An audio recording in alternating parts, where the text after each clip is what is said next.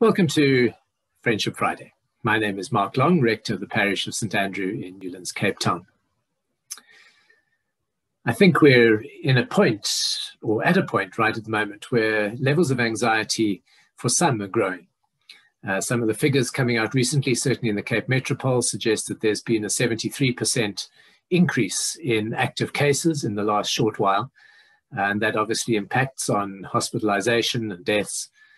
It's something that can create an underlying anxiety in our lives and our social interactions and our willingness to walk out the front door. Well, certainly that's often true for me. The other side of the story, of course, is that some would suggest that the statistics are purely that, statistics, that the tests perhaps don't just pick up the COVID virus, but maybe picking up all viruses. One article I read was suggesting that some of the tests are actually only picking up on one marker instead of the tests early in the pandemic, which apparently were picking up on 4 markers. So yes, who does one believe? And conspiracy theorists seem to be all around. But reality is that I know more people who actually are struggling with the virus now than I have in a long time. And in terms of the symptoms that they're sharing, quite clearly, it's not just a statistic that they're experiencing. And so we do need to take our safety and the safety of others into mind in the way we live. And I think we've been living with this for 8 or 9 months. We're beginning to feel overdone. As one of my colleagues once described it, overcooked. And I notice more and more people are not wearing masks, taking greater chances in the social sphere. So just a reminder to keep safe and keep others safe as we continue to live and learn how to live with this virus. There's a verse which really helped me at the beginning of the whole lockdown period.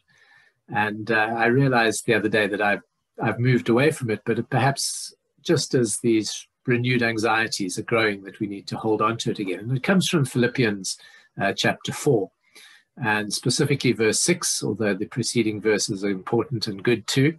And maybe verse 7 is also relevant. The NRSV says, "Do not worry about anything, but in everything by prayer and supplication with thanksgiving, let your requests be made known to God.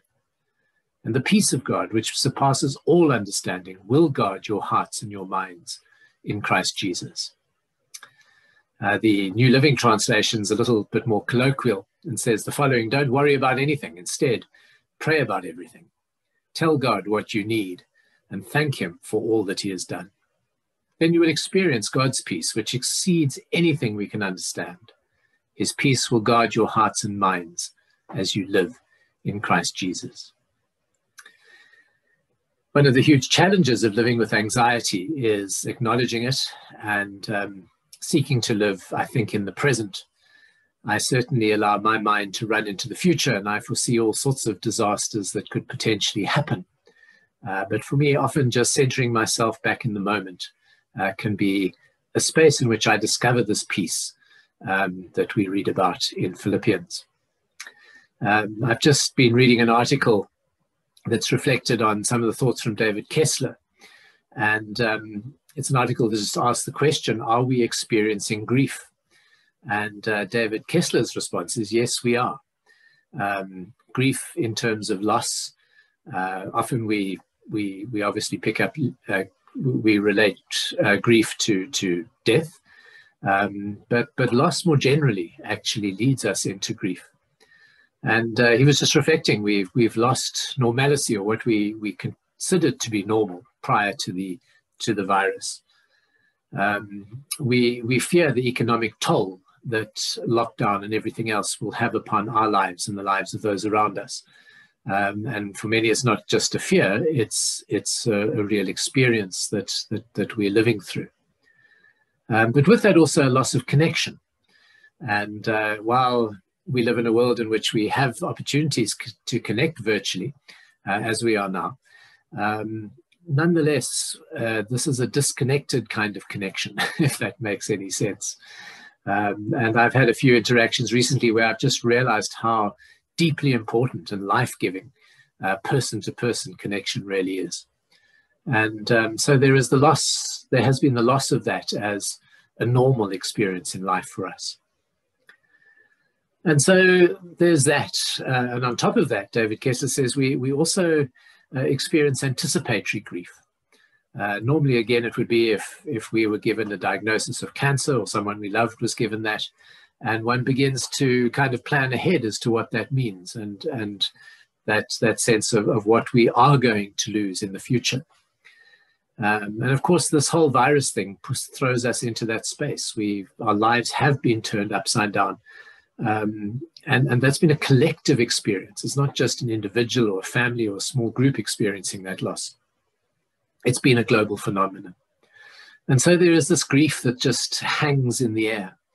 And certainly in terms of anticipatory grief, a real collective loss of safety, and really being deeply unsure about what the future will hold for us. And so again, I come back to the passage from Philippians chapter 4, one that just really encourages us to entrust our fears for the present, for the future, to entrust the pain and the sense of loss we're carrying, to trust all of that into God's hands. And to know that God will give us the strength that we need to live not only this moment, but tomorrow, next week, next year. And that somehow in it all, we will be sustained. And I think if we look back over the last 8 months, as human beings, we are incredibly resilient. We have adapted. We have adjusted. We may not like what we've had to adapt to or adjust to, but we're alive. We're kicking. We're continuing to breathe and to relate differently, yes. But we move forward. And for that, we give thanks. So maybe just to come back to David Kessler in terms of, he just reminds us of the various stages of grief. We go through denial, anger, bargaining, sadness. And perhaps you've noticed some of those emotions within you over the last while. And he says what is important is that we should then come to acceptance. And it's in that point of acceptance that we are actually able to let go, and in letting go, actually just once again begin to live life. And it's letting go of fear, really. It's acknowledging uncertainty as a new normal, a new context in which we live. And in the midst of all that too, and I think for me this is the importance of our focus on drawing on God's strength, is allowing compassion to be deeply part of who we are. And compassionate for those around us, those we come into contact with. I get very annoyed when I see people without masks, but to have compassion for just the frustrations and everything else, and that desire just to live life normally once again. Compassion, a very deep gift, and I've touched on it before over these last 8 months, a wonderfully deep gift to really being able to embrace life in its fullness, to embrace each other in the fullness of all that we are.